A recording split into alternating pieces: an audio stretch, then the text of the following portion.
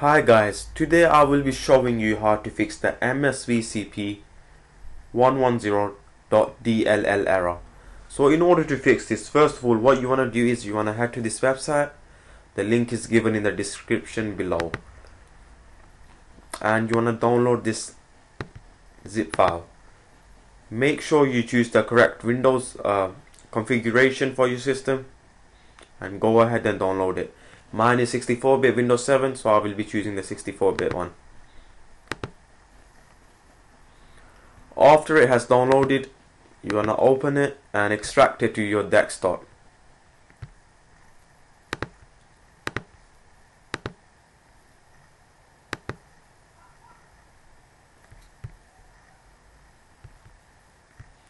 After it's extracted to your desktop, you want to make a copy of it.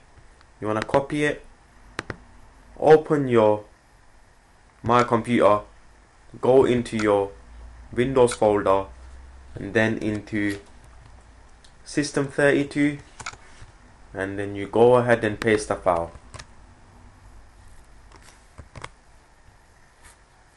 As you can see, I already have one, so I will just copy and replace. Now your msvcp110.dll file has been replaced, and you can use this same method to browse any other msvcp file on the website and you can replace it in the same way. It's easy. It's just easy as that.